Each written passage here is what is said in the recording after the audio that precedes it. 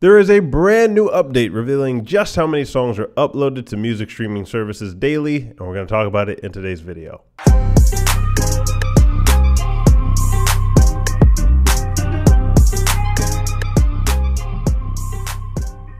What's up, guys? This is Omari with No Nonsense Music Marketing, the #1 place for music business and industry advice online. If you are not subscribed already and you're a serious musician, click the subscribe button now, hit that notification bell so you can get updates on every new video that we drop. So it just so happened last week that there was a milestone passed for streaming services like Spotify, Apple Music, so on and so forth. Over 100,000 tracks are now being uploaded each day to streaming services. So this article dropped by Music Business Worldwide that there's essentially an endless amount of music, not only on the platforms, but being added every single day. So these figures were confirmed by Universal Music Group CEO and chairman, as well as they were at the Music Matters conference in Singapore just last month. Their argument was that record companies, with their ability to market, promote, and develop artists, are only becoming more critical to musicians' careers. Arguable, but we'll go into that.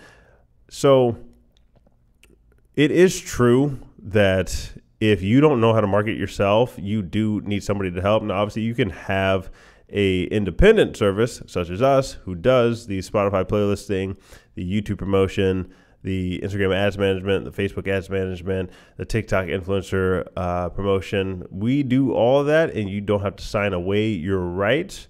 But you do need to be a little bit more organized, meaning that you have the ambition to go out and get your own website built. You have the ambition to build out your products and services, like actually have a sales funnel so that you can make your money back. You have to be more ambitious in booking your own shows. It's very possible.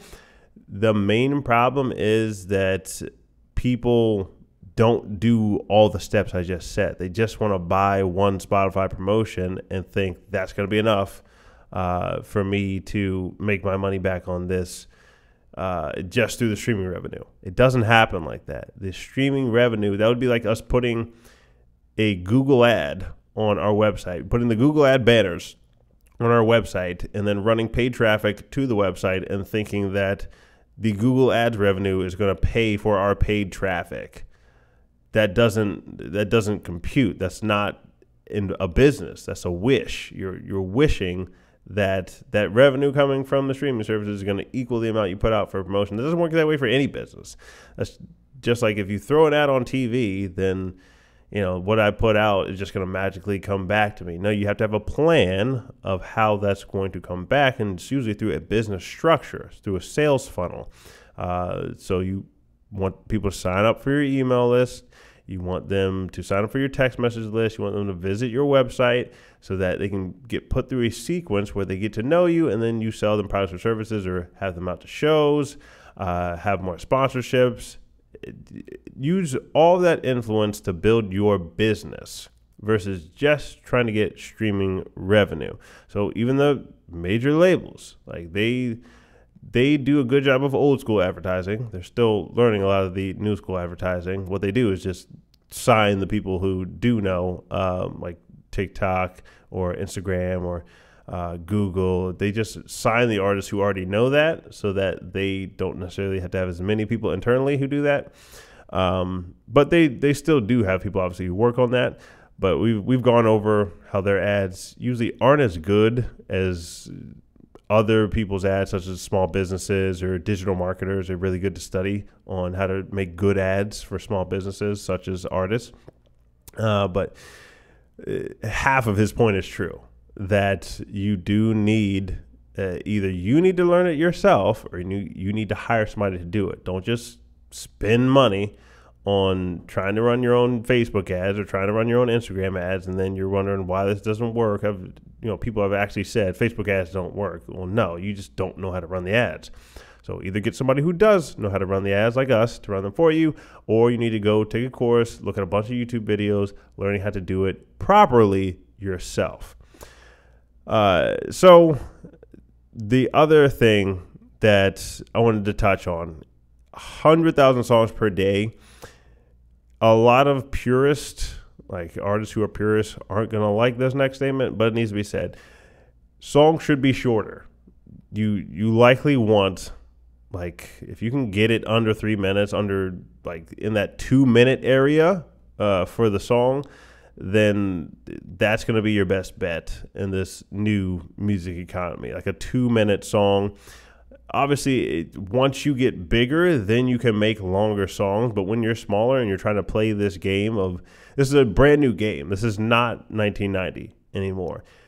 You want your song to be consumed a lot. So you kind of want to leave them wanting at the end of the song. If the song is only 2 minutes, then that still leaves them wanting for other songs or to repeat your song more. Last I checked, a song that's 2 minutes gets paid out just as much as a song that's 4 minutes or one that's like 7 minutes. So I, as a small-time artist, I would not release a song that's 7 minutes. I would cut that down to 2 minutes, and then you can make it into another song. Like chop up your content, just like we take this long-form video of YouTube and chop it up and put it everywhere else. Same idea. Take your longer songs and try to chop them up into smaller songs. Make shorter songs. Do what you got to do to get it down to like the 2 minute area. If you want to push it and get it towards 3 minutes, you can do that. But really, you need to pump out content. If there's 100,000 songs going out per day and you're a new artist and you're trying to get put on, trying to gain your fan base, and you want to get paid more from the streaming, every dollar does count, especially when you're growing your business as a small business. So if you can take that 4 minute song, turn it into 2 minute songs, and then you're getting paid double now for the same listening time, that's what you have to do. You don't have to do that, but that's highly advisable to play this game smartly. So have more releases. That allows you to have a more consistent release schedule. You don't have to, make every song 4 minutes. You can have a consistent release schedule, and every song's 2 minutes. You don't have to write as much whenever every song is 2 minutes, so that you can be using your time wisely and efficiently. Additionally, we've said this before, but we've said that you should have at least one release ideally it'd be every month or even every 2 weeks.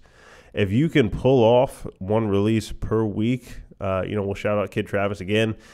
Last we checked, he was releasing a song every single week. You guys can go look on his Spotify. He's been making a lot of traction because he just keeps releasing a song every single week. So you stay on top of people's mind. If they follow you on Spotify, you're dropping in their release radar, and then that release radar algorithm is helping boost the Discover Weekly and the radio playlist. So that way, we don't want you to just use the paid promotion and not take advantage of the organic promotion as well. So a lot of times you just use the paid promotion to get to the organic. That's what we do. Obviously we still do some paid ads, but ideally you want your business to be sustainable enough to a point that you can just throw this amount of dollars into it and you'll know that you'll start to get some organic traffic after it. So all those together, that goes into your release schedule for 2023 and beyond. Shorter content, faster release schedules. Again, if you're a purist, I can already hear the objections about this. People should want to listen to this full piece of art, so on and so forth. Look, I'm not saying that's wrong. I'm just not saying the listener is also wrong for enjoying this 2 minute song perfectly just as well as they would a 4 minute song. Nothing wrong with that.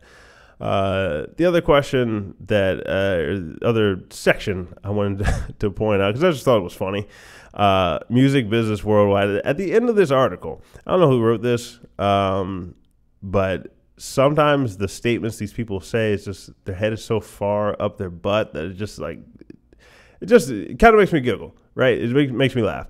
So at the end of this article, it says, "We all surely live in hope that companies like Spotify and Apple Music are building or buying sophisticated tech that prevents dangerous and or hateful content ever reaching the ears of young, I can't even get through it, young users.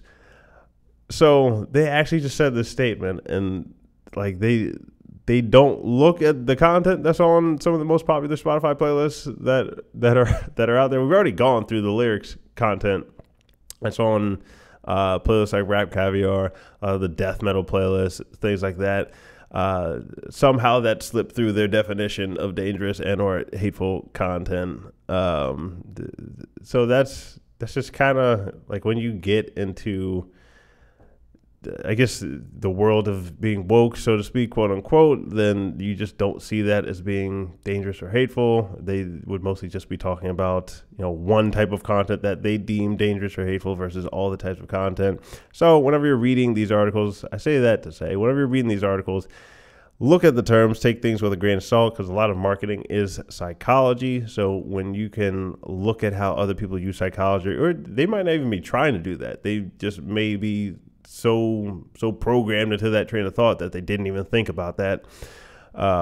So whenever you're doing your marketing, whenever you're going through, how do I make this ad good? How do I get people to think about this? How do I not control people's thinking, but how do I influence them in a way that's going to, get them to obviously pay attention to what I'm trying to do? Paying attention to word use like this is one way you can start to train your brain to recognize, okay, they said this, but they didn't even consider that. And it gets into your critical thinking. And that way you'll be able to think faster and more efficiently whenever you're doing your marketing. All right. So that's one advanced tip for y'all. But if you found this content helpful, do me a favor, hit that subscribe button. If you're a serious musician and you want to do this full time, this video was just one example of the many videos we drop. This one was very key in your release strategy. So you want to see, you saw why you want to subscribe to this channel, hit that notification bell, and hit that like button, and we'll catch you in the next video.